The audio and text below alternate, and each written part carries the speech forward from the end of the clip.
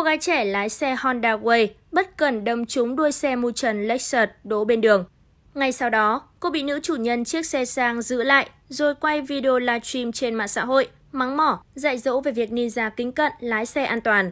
Vụ việc nói trên xảy ra vào hôm qua, 14 tháng 7 trên đường Nguyễn Văn Huyên, Cầu Giấy, Hà Nội. Theo nội dung đoạn video livestream, chiếc xe sang mui trần hiệu Lexus IS 250C, biển số 21A 12288 đang bên đường thì không may bị cô gái đi xe Honda Way đi thiếu quan sát nên đâm vào.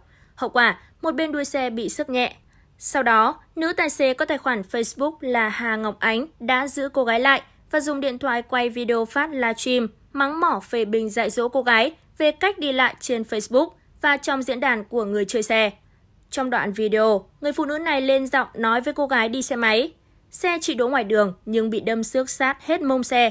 Chị muốn dạy cho em một bài học, khi đi ra đường thì phải mở mắt ra mà nhìn, chứ không phải đeo kính 4 mắt, bịt mặt, đeo khẩu trang, mặc mấy lớp rồi không nhìn đường. Mắt không nhìn rõ thì mở kính ra, mở áo chống nắng ra." Không chỉ chê cô gái này bị cận thị, nữ chủ xe còn yêu cầu bỏ khẩu trang ra để chị xem mặt mũi em thế nào.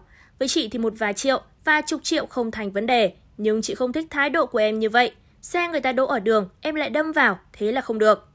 Trong khi đó, cô gái đi xe máy thì xin lỗi, giải thích do mình bất cẩn, yếu tay lái nên mới đâm vào ô tô như vậy.